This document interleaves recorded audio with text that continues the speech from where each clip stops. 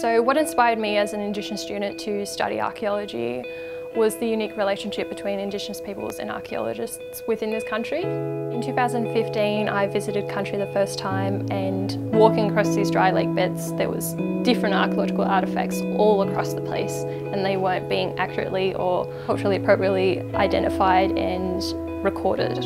So it was from that I decided that that's what I wanted to do.